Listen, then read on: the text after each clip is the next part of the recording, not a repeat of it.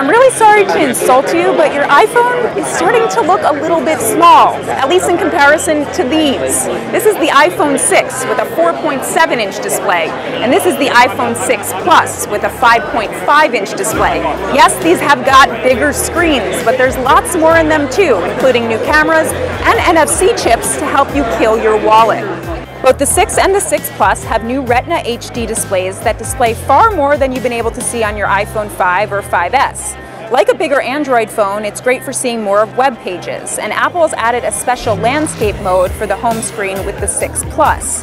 On both phones, you can move through web pages and emails with swipes on the side. But I really prefer the smaller version for my smaller hands. The 5.5-inch version looks like a small tablet.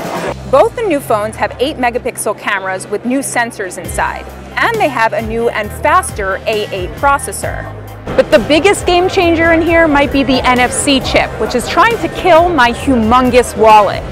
Called Apple Pay, you'll be able to register your credit card or bank account with Apple, and you'll be able to pay in stores by just tapping the phone and holding down the Touch ID fingerprint sensor.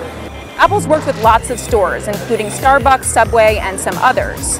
Of course, there are plenty of security and privacy questions, though Apple says, when you add a new credit card, we don't store the credit card number and we don't give it to the merchant.